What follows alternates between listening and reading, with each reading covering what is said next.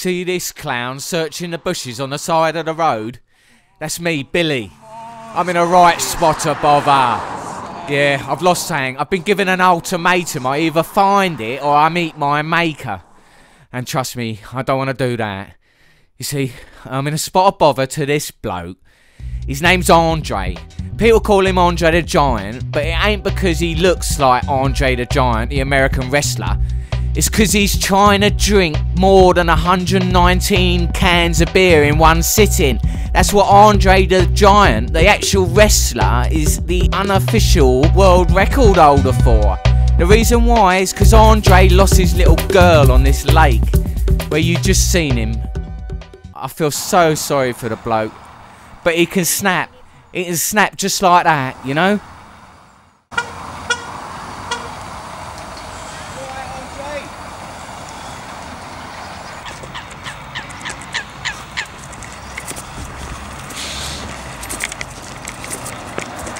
Get out of the car! If you don't get my Bible, God's gonna have to have mercy on both our souls! So there you are, you see, I've annoyed Andre. I was supposed to go and pick up his daughter's little Bible from my mate's shop, Carmela.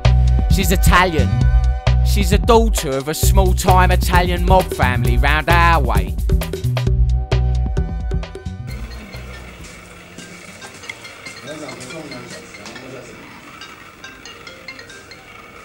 Hello?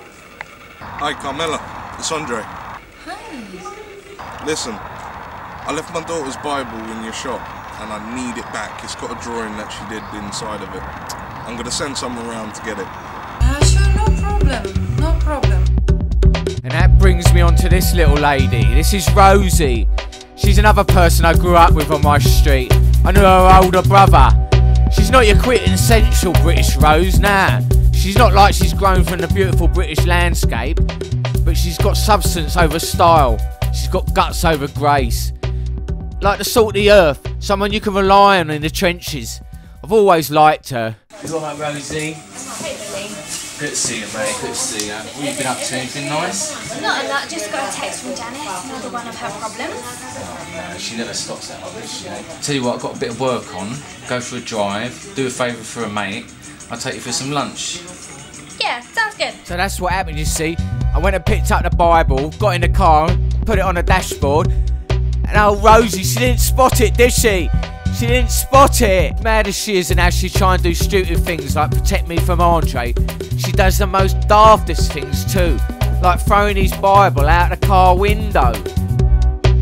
And that's it, you see. It brings me right back to these bushes. But I'm lucky. I've got my Rosie. My Rosie. She'll be there in the trenches with me. She'll be there looking for that Bible. She'll be there with me. My Rosie.